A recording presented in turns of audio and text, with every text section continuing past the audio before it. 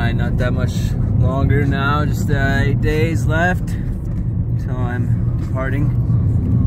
I'm headed to go have some food with my fam.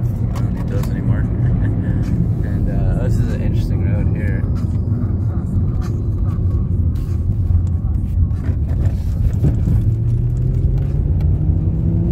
It's railroad tracks going under some railroad tracks there. Gonna get some gas.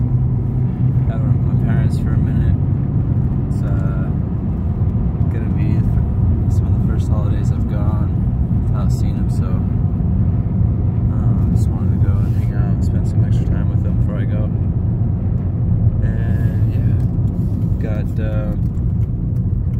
pretty busy week coming up. A little bit more backfilling I gotta do.